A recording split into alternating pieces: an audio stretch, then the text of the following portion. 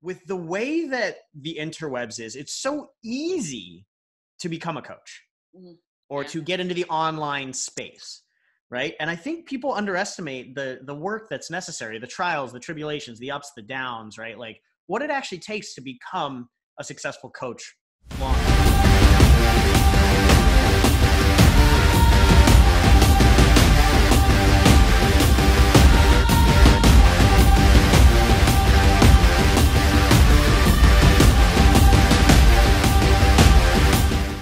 How's it going, everybody? Zander Fryer, CEO and founder of High Impact Coaching here with the amazing Leslie Thornton. Leslie is a hypnosis for weight loss coach. And Leslie, I'm going to let you kind of dig into your background a little bit, but I was really excited to get you on the podcast, get you on the show today to kind of run through mainly the fact that you just made $45,000 in the first 3 weeks in December. Despite December being a notoriously difficult month for coaches. And you're a hypnosis for weight loss coach. So this is an offer that I had never heard of before until we started talking. So I'm really excited to dig into, a lot of the learning lessons you had getting to a point of, being able to enroll multiple six figures in your space. And obviously the mindset that it takes to get you there. I think you're an expert in that space. So excited to run through your story, Leslie, but welcome to the show. Yeah, thanks so much. I'm excited to talk to your audience and make things happen for other people as well. Awesome. So so first question I just wanted to ask is, I'd love people to kind of get an idea of you, how you became a coach, how it all started, because I think we all have such amazing stories of how we became coaches. So what's yours? Yeah, for sure. So I started out working as a registered nurse. And prior to that, I think I became a nurse pretty much because I was really obsessed with my own health and wellness. And to be perfectly honest, I was always crazy about food and dieting and exercising and my weight and I can't gain weight or else, whatever. And people are going to think bad about you and all this kind of stuff. I was told I had a slow metabolism at a very early age in life. And so I think that story really stayed with me. And then it just became this trying to control things left and right, back and forward and all that kind of stuff. That's amazing how that one statement can just create so many issues. Right? One story when you're 8 years old, that's just I'm different than my sisters. They have fast metabolisms. I have slower ones. I don't belong. I have to work really hard, all these kinds of things. Yeah. And it sets you up for your entire life. So really when things started changing for me, Zander, was when I think I was 13 years old and I had a headache and I was sitting with my aunt in the kitchen. And I told her I had a headache and she told me to close my eyes. And she walked me through this exercise of what shape is your headache and what color is your headache? And on a scale from 1 to 10 and all these different kinds of things like that. And then after she walked me through that, she had me open up my eyes and my headache was gone. Yeah. And it was the most amazing, incredible thing. And I think because of that experience, I became I always was more holistic and not really into modern day medicine because I'm you don't need medicine to fix your headache. Just close your eyes and there's other ways. I became aware of the power of my own mind and of just sitting with that. Yeah. So I think that's amazing. Your first experience with psychosomatic work was at 13 years old. Yeah. Right? That's pretty, you have to say that's pretty lucky. That's pretty, I think, most people will never experience psychosomatic work, let alone at 13 years old.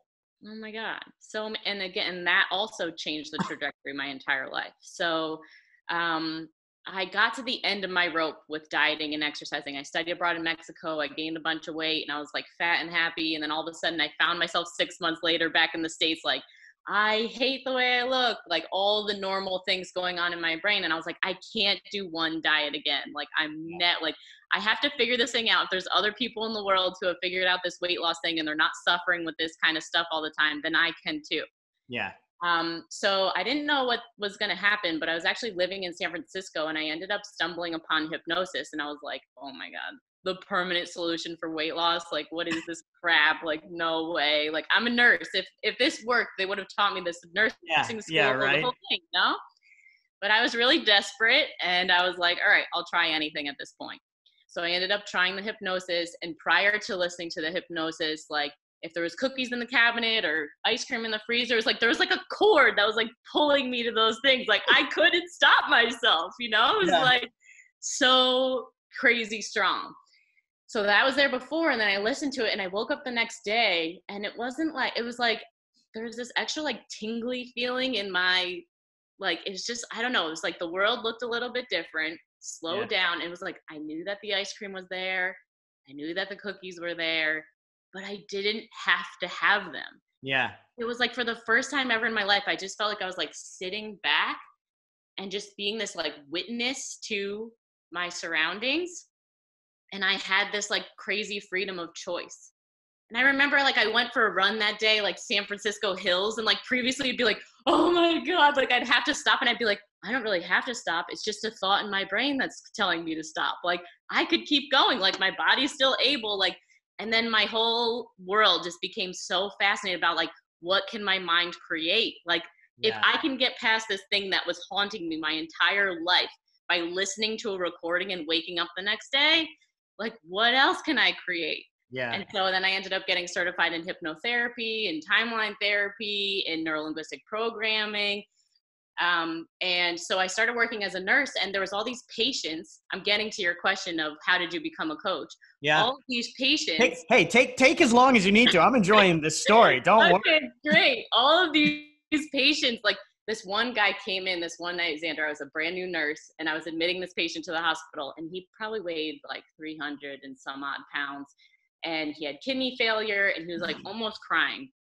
And he was like, I don't know what I'm going to do. He was like, I've tried everything to lose the weight. I can't do it. He's like, I can't play with my kids anymore. I'm miserable, like this whole thing. And I was in this like conflict of, because it's like, do I tell him about the hypnosis? Like this thing completely changed my life. Am I allowed to? Like, so I took the risk, and I just like was like, hey, well, gotta tell you about this. He came back into the hospital like 6 months later and was readmitted for something else. And I like stumbled upon him. I didn't know he was there. And he was like, I was hoping that I'd see you. He was like, I've lost 65 pounds. I'm off 3 blood pressure medications. Like, it's all because, and I was like, okay, like, is this actually like, this isn't just me that's working for? Like, that's pretty amazing.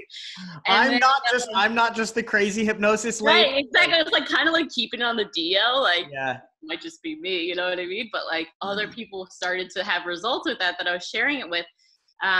So I was working as a nurse. I kind of stumbled into coaching. I had a friend's mom say to me, like, she came into the room when my friend and I were hanging out in high school, and she was like, girls, don't let anyone ever tell you you can't do what you love for a living and make a damn good living at it. She like hangs up the phone. Like she just got off the phone. So when I was working as a nurse, and I was like, I can't do this forever. For whatever reason, that memory popped in my head of my friend's mom saying that. I was like, whatever that lady is doing, let's just follow that because that looked great. Yeah. And I called her up, and she was like, yeah, coaching. This is where I got certified, da, da, da. So I ended up enrolling into that program. I dropped out of my graduate degree program because I was like, coaching is amazing. I love it. I couldn't get enough of it. Like, and then I just started practicing with clients because I didn't know what I was going to coach about or anything. I was starting to practice with them just like about hypnosis and about weight loss because I had enough experience. And then finally one day, these practice clients were like, Leslie, like, we don't want you to teach us about hypnosis. We just want you to hypnotize us. And at the time, I didn't have any certifications, and it was like over the phone coaching, practicing. So I was like, well, okay, I guess I'll just try what I did with myself. So then I do it over the phone. And then the next week they came back to me. They're like, whatever you did last week, do it again. Like, that was amazing. I didn't think about food all week. Like, I was totally free. And I was like, so then I started Googling like hypnotherapists that work over the phone. It was like all these hypnotherapists work over the phone, great results. And then that's when I was like, let me just keep going with this. So yeah, every step of the way has just been like me, like following my own passion and like doing what works for me, and then just sharing it with other people, and then just like following that over and over again and making it better and better. So when was the moment that you like really committed to doing this full time, like really going for it? When was that? Wow. In 2015, I left my nursing job. I knew that I wanted to do it, but it was probably the scariest thing that I ever did in my whole life. Cause I grew up in a family where it was like benefits, insurance. You know what I mean? So like you quit your job in 2015. You're going after this coaching thing. Give me like a timeline over the next, like, 3-4 years. Like, is it all rainbows and daisies? Like what's going on there? I hope we know the answer to that is absolutely not. So I was Well, smart. I think that's important. I think that's a really important thing because I think So important. like I was, a lot of coaches, especially in my opinion, right? Especially like with the way that the interwebs is, it's so easy to become a coach mhm, or yeah. to get into the online space, right? And I think people underestimate the work that's necessary, the trials, the tribulations, the ups, the downs, right? Like what it actually takes to become a successful coach long term, right? So yeah, I'd love to 100. hear your journey. Yeah, for sure. So call it luck, call it me being smart, right place, right time. Like in the time that I was training to be a coach, I was subscribing to like every online person's email list, like just following everybody. And I ended up on one person's email list, and she was doing like a free webinar or something.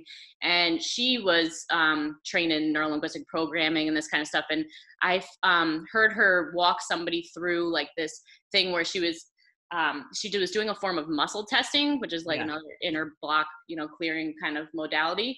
And so the thing that I was testing for myself was I want to make 200K per year. And I ended up like crying on this woman's like practice call with this other woman. Like I was just following along. And it turns out like this whole thing of like, I can't make more money than my dad came up for me because Yeah. he's worked harder than me and I can't make him look bad. And Yeah. it was like realizing that like if I didn't clear stuff like that, I was never gonna be successful, because that, like you always say, the 95% of the results that you get in your life is based on what's from that That time of program. life. Yeah. So anyway, as soon as I left nursing, I ended up joining up with this woman's mastermind group, and her whole thing was about being happy in business. And so a lot of the work that she did though to support us in getting there was doing all the inner kind of work and unblocking that stuff and then taking the actions on the business. Yeah. Um, so I, the whole time along my path, I've been investing in other coaches, following the stuff that they're doing, Yeah. incorporating that in my own way into my own practice, doing my own inner work, all that kind of stuff. For 4 years. Oh yeah. Well, I think one of the biggest things, and still going through it now, I should say, right? Like Yeah, constantly. constantly. I think one of the big things that I think so many coaches misunderstand, because obviously we work with a lot of mindset coaches, transformational coaches, people that do work with trauma and emotional work and things like that.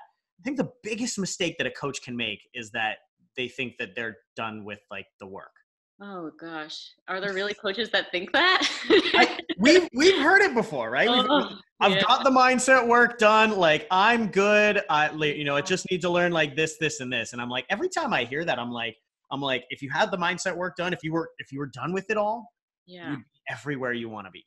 Yeah, well, it's that whole concept of like, information only gets you so far. If you're just ticking the boxes of saying like, did that, but it's being on the court, it's playing the game, it's taking the Yeah. actions and dealing with whatever comes up as you keep choosing to up level your business and your life all the Yeah. time. Hmm. So what were, along that journey, what were some of your biggest blocks that came up? Maybe some blocks that, just like you mentioned, you got into information gathering mode for a short time. You thought you could do it on your own, perfection paralysis, all these different blocks that we see all the time with starting entrepreneurs.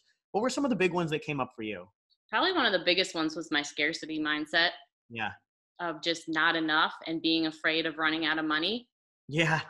Debt was not something that was, openly, wasn't looked at as like, oh, this is just one possible avenue for you getting where you want to go. It was like, at all costs, avoid this thing, like never let that happen, like pay off your bills immediately. Like, Yeah. and it just caused me to play really like a lot smaller than I could have for a really long time. So I always tell people about that one, right? Like the fear of debt. I think that, and tell me your thoughts on this, being someone who's cleared a lot of past blocks, but I think that stems from, especially from people that I've noticed, maybe they've gotten into student loan debt, right? So you as a nurse, maybe you had some student loan debt.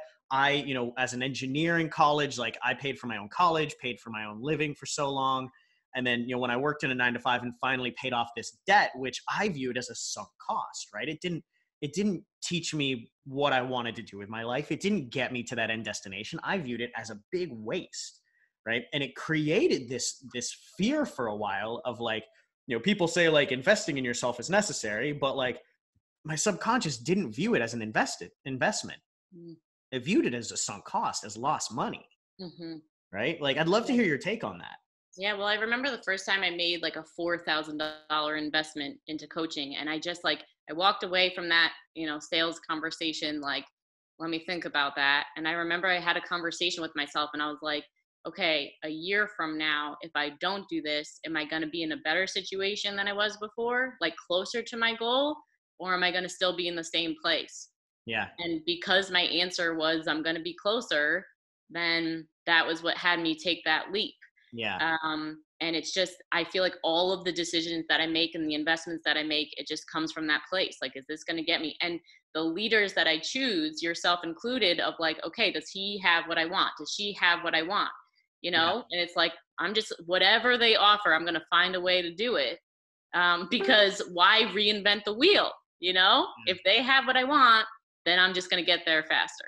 Yeah. Right. Like it's, one of my mentors, Bedros, he says it's time collapsing. Mm. Right. So it's like, you can take what's taken me 3 years. And, I think I've invested now over $400,000 in my own personal development and masterminds and coaching and programs and all these things. Right.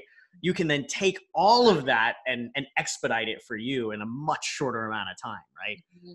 Exactly. So yeah, it's time collapses, and time is our most valuable resource there. So Exactly. It's like people, and I think that's where my nursing career really helped me as well, is because I'd see patients that were on their deathbeds at like 55 years old. And yeah. they're saying to me, like, if I only knew that my life was this short, I would have done so many things differently. And it's Yeah. like, oh, yeah, that's right. We die. And oh, yeah, that's right. We don't know when that's going to happen. And it's Well, like, yeah. it sounds morbid, but like that's really that understanding of our own mortality, right? Really does, it provokes you to acting more purposefully and less from a place of fear, right? Because I think so many of the decisions we make are like subconsciously because we think it's going to kill us, right? But then when you realize that someday we will actually die and this little decision is not going to cause it, Mm-hmm. but by the time you reach that end timeline, are you going to look back and you're going to regret this decision, or are you going to be happy you made this decision? 100%. Yeah, you can always go and like go into the future self and be like, what would my 90-year-old self say on my on their deathbed? Like, should I do this or should I not? And it's like, yeah, do it. What are you Awesome. waiting for? Yeah, people are just waiting, and we don't know how much time that we have. I also think from a service perspective, like if you're somebody, and I think all coaches are, like, who really cares about doing good work in the world, and you want to make an impact in the world and all that kind of stuff, in my experience, you have to do your personal bucket list items as soon as possible, Yeah. so that you then have the presence, the space, the like okayness to sit your butt down and to just do like taking care of other people. And you're not like, there's no bad feelings about that. Yeah. I had to travel the world for 2 years because it was something that I always said I wanted to do. It If I didn't wasn't do going that, anywhere. Yeah. yeah. If I didn't do that, it was only Yeah. going to get harder, because one day I'll have a family one day and I can't just go freely travel the world and whatever. It's like, when do I think I'm going to do this thing? Yeah. Like, Oh, so it's so important. I love that you just said that, because I think that's a huge takeaway for people, because so many coaches like to view themselves as service-oriented people. They want to serve others, but there's almost a guilt. Yes. There's a guilt for doing what you want to do, for not traveling, for not taking care of yourself, for not making the money you want to make, or buying the car you want to buy, or whatever it is. There's a guilt behind it because you think, as a good person, I should do everything for others. But until you realize, like, that desire is not going away until it's like it's fulfilled, essentially.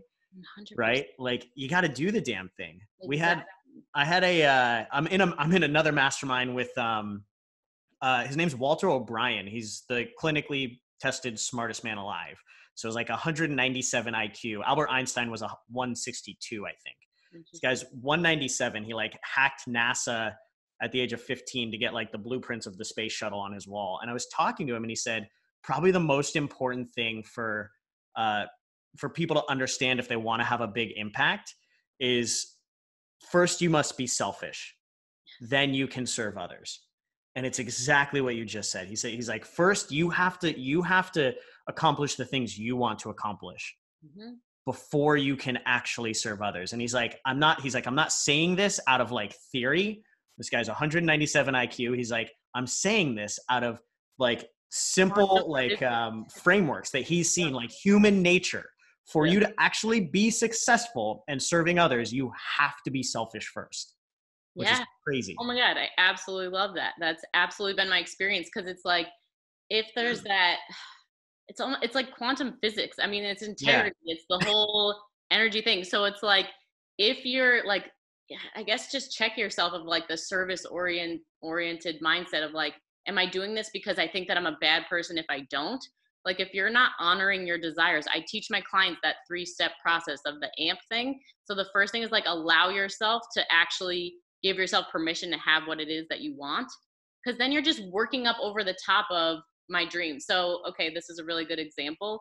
I remember like, as I was trying to really build my business from 2015 till now, like I was trying to work really hard to make that money so that I could travel the world.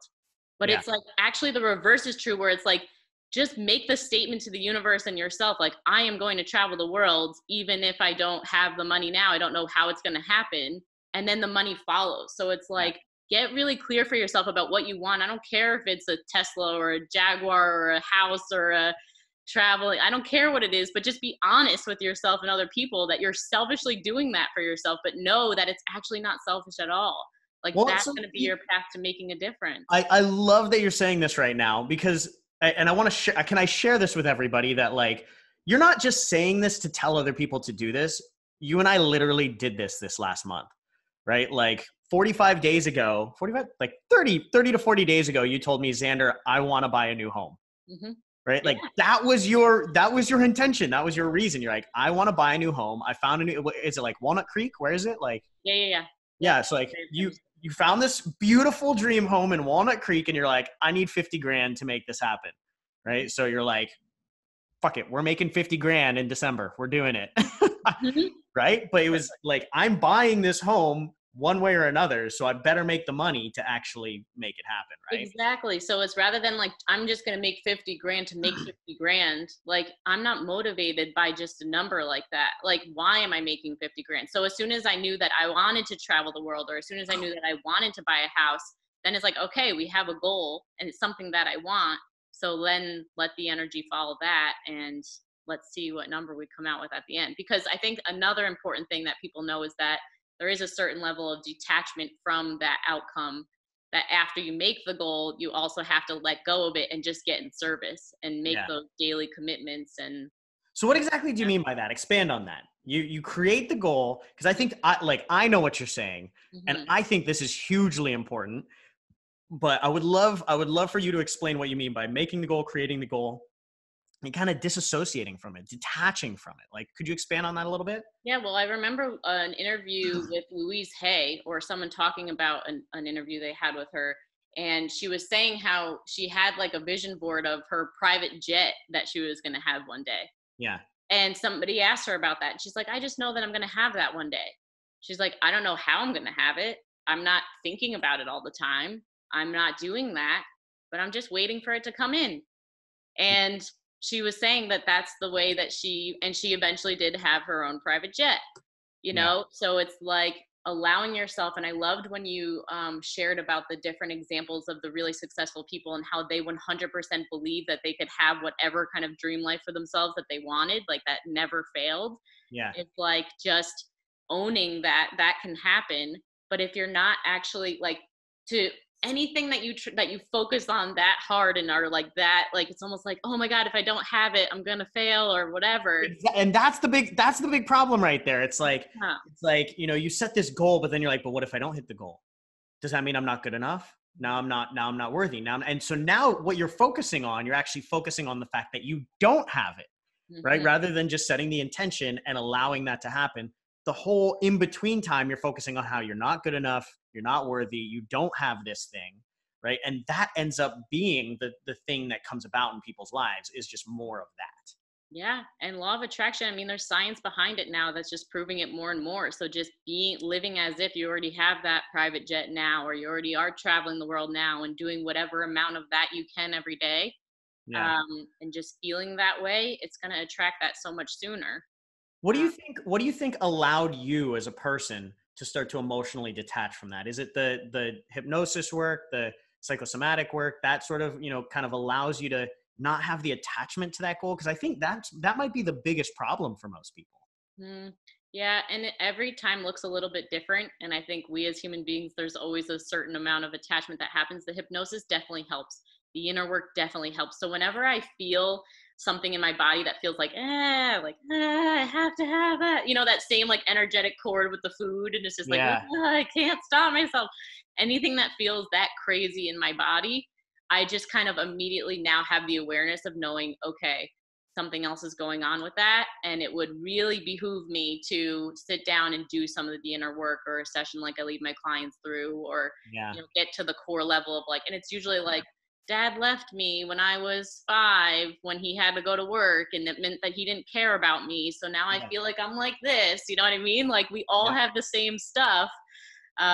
So it's just understanding that whenever you're that attached to anything and you feel like it's almost becoming an obsession, to slow down. There are tools, and if you don't have those tools, get those tools or find Yeah. that support to be able to approach it in a different way, so that you can kind of enter that surrender place of like, okay, I'm good enough even if that doesn't happen, and all I know to do in this moment is take these action steps along the way to get there, Yeah. and commit to that. Like every single time that I've manifested a large amount of money, including this, I've never calculated the money. The Yeah. same thing with weight loss. Anytime that I've ever like been like at this amazing weight and it's felt so effortless, I wasn't paying attention to the weight. So it's like, just fall in love with your life, take the actions every day. And then I wake up and I'm like, oh, let me calculate my money. And I'm like, oh my gosh, I'm at 46K and I told Zander 50, like, how did that happen? Like right Yeah. before I started traveling, I was like, okay, I want to make $10,000 to start traveling the world. And it Yeah. was like, then I had my best summer ever in business, which who gets the best summer ever in business, but it was because I was following my Yeah. passion and dream. And then all of a sudden, like, I look at my bank account the day before I needed to commit to the people I was traveling with, and I had exactly $10,000. Yeah. It's just amazing. Oh man. So that being said, let's talk about the last month or so, the last couple of months. Tell me what specifically you've done as a coach that's really allowed you to make 45 grand in the month of December, which is notoriously slow for most coaches. What have you done that could really help coaches understand and learn from you, and how much you've grown to this point So many different things. now?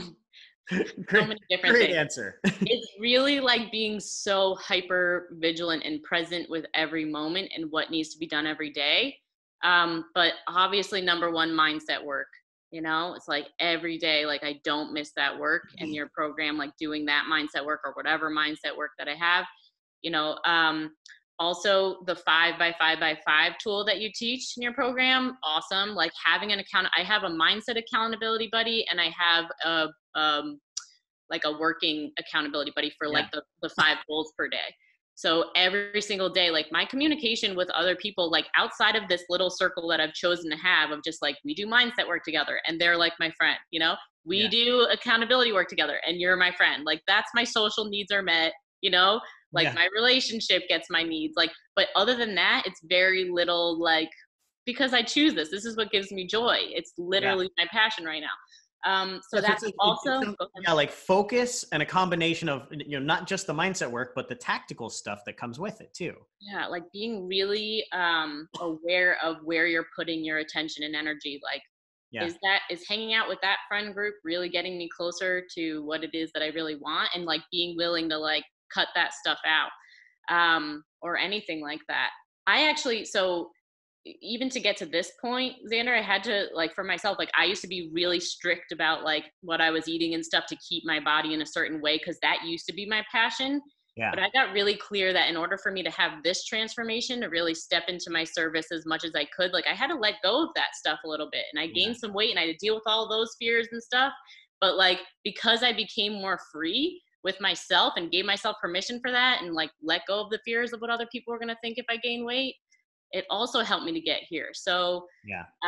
those things, coming to all the Q&A calls, and like really, like, even the things that I'd be like, oh, that's probably fine. Like, I've been catching myself that I'd be like, oh, like, I can just do that call. And I'd be like, I'm just going to run it by Zander. You know what I mean? And like, I'd every single time get like something from you that I wasn't going to do before. So definitely asking for that help and getting a second pair of eyes from an expert on what it is that I was going to do. Because, you know, one of my favorite sayings from one of my mentors, he says, we all learn from the school of hard knocks. You learn from success and you learn from failure, right? But you don't have to just learn from your successes and your failures. So if you can get somebody else to, you know, like if you're about to do something and just get somebody else to tell you, yeah, don't do it this way because here's what'll happen. Do it this way because this is why, and here's what'll happen this way. It can save you months. Yeah.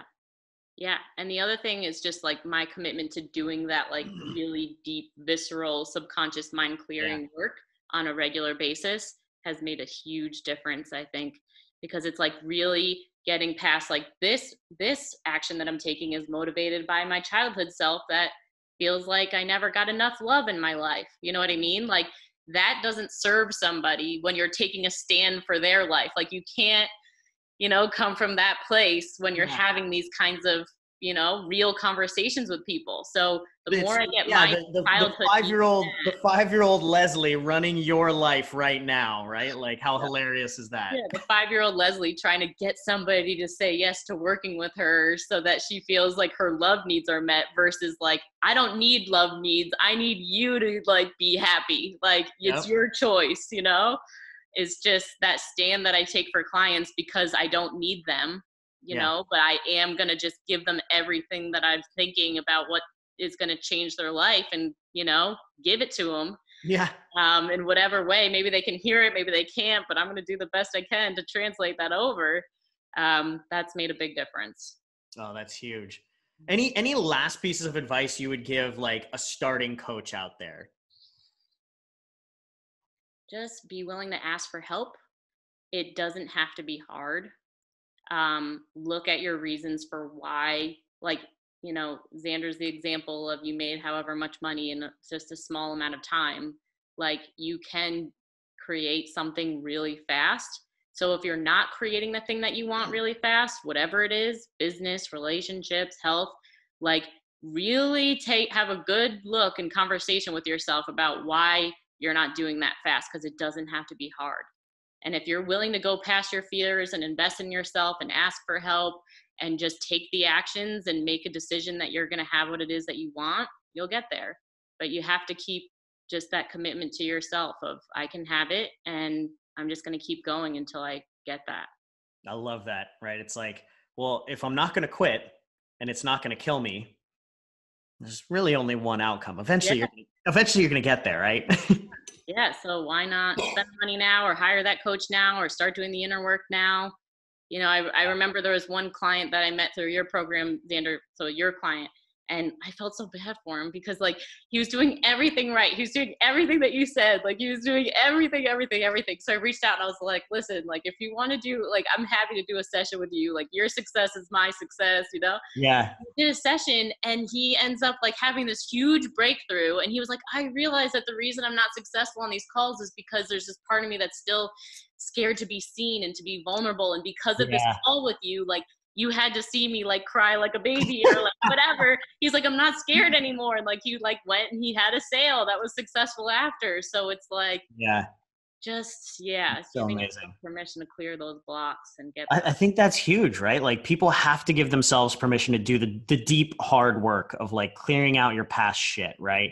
Because it's not easy. It's not always fun. There's always more to do. But the more that you do it, the more you let go of this past baggage, the simpler it is to keep walking forward. 100%. And then it's like, you just get to take everything that comes at you in life less and less seriously, because it's like, okay, well, I got triggered. Well, okay, I just need to schedule a session for that. Okay. Like, it's not a big deal. It's just, you just understand after a while that like, whatever's stopping you, there's a solution for that. And you can just keep moving forward and fast. Yeah. I love that. Beautiful. Well, thank you, Leslie. This has been amazing. So really grateful to have you on the show today. So I did go ahead and post the link for your Facebook page, facebook.com/wild success coaching. Leslie, is there anywhere else that people can follow you, learn more about what you do? Obviously, if there's anybody looking for some help with weight loss, is there anywhere else we want to send them, or is that where we want to go? Yeah, for sure. That's an easy place to go. You can go through that. It'll ask you a couple questions, and I usually make it a habit to reaching out to people who fill that out anyway. So if you can find me on Facebook, I think my profile is pretty public. Definitely feel free to add me and just send me a personal message. I'm happy to answer that way too. Beautiful, beautiful. Thank you for sharing, Leslie. Yeah, thanks for having me. I got a ton of nuggets out of this one. I hope everybody else did too. So for everybody out there in podcast land, thank you for tuning in. If you want to catch these interviews live, you can go ahead and join our Facebook group at zanderfryer.com/FB group. And if you guys yourselves need some help getting your coaching business up and running, you can check out our high impact coaching launch program. Go to zanderfryer.com/apply.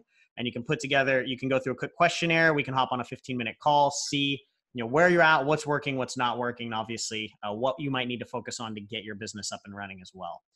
So thanks again, Leslie. This has been awesome. And I'm looking forward to getting this to more people. Awesome. Me too. Thanks so much. Of course.